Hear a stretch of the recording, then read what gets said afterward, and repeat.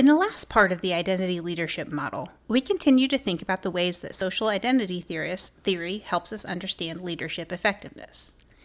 This part of the model emphasizes the ways that leaders influence followers' behavior by emphasizing the group identity. In some ways, this part of the model is a little tricky to separate from identity entrepreneurship. One way to think about it, though, is that the authors of the model present what a leader does. They shape identity, and then how they do it, and that's this chapter. As the authors of the book mention, leaders need skills, not just ideas. In the article I've been referring to, the authors emphasize the idea of the leader being an impresario of identity, or the one who organizes and produces activities where the group's identity is enacted.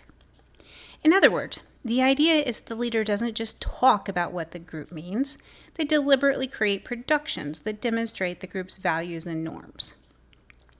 Those productions can range and might include inspirational posters or dinners that celebrate accomplishment. Regardless of the scale of production, though, the followers are part of it rather than being passive audience members. As I mentioned, these activities are part of the how of being an entrepreneur of identity. The authors also address the question of why we think about productions of identity when they mention the need for enduring impact. The physical manifestations might be as large and as literal as a building, but could also be an event or another object. As I mentioned, the article emphasizes the productions that reflect identity.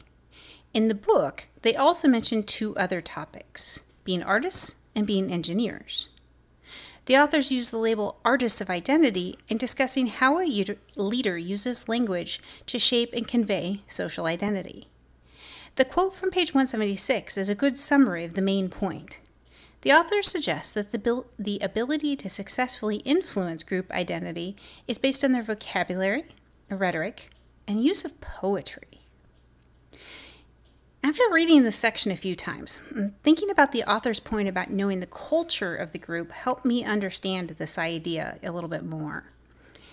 Culture provides context, and a skilled leader can apply that to understand what different word choices will mean to a group.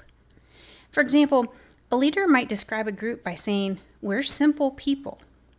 If the culture of the group is to be down to earth, that might be taken as meaning, "We don't want more than's necessary." If the culture of the group, though, is based on seeking recognition for members' skills and abilities, that phrase might not help the group move forward. Rhetoric and poetry are also about how the leader uses vocabulary, and the effectiveness will depend on cultural context.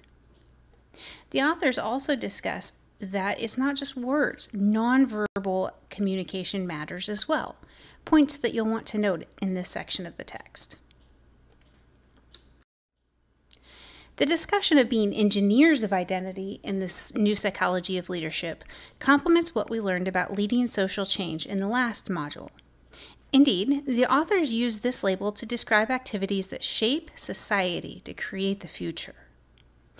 The emphasis on influencing society adds to the importance of understanding the related social forces, including sources of resistance. Understanding those forces helps the leader understand how to reduce opposition and helps them expect struggles. In some cases, leaders choose questionable strategies for working with those forces, including witch hunts. As the authors discuss, targeting those who differ from the group can mobilize the group. That mobilization can be at the cost, though, of accurately understanding the outgroup. Reading the section made me think of the psychological concept of self-fulfilling prophecies, which basically means that something comes true because we already behave as if it is true. In this part of the book, and this part of the identity leadership model, the authors talk about how to make a group's identity visible, unique, and appealing. They emphasize creating situations and things that allow group members to actively experience being part of that identity, a process they call impresarieship. Being an artist of language also contributes to the process when the leader can effectively incorporate cultural knowledge. The identity may also become more unique and appealing as the leader engineers the efforts to influence society as a whole. This part of the model might seem a little bit more removed from leadership effectiveness than the others. We can help connect it if we come back to the idea that social identity theory says the group influences members, or the followers, self-concepts, when an individual identifies with the group. Depersonalization is when an individual defines their self more in terms of the group identity than their individual identity.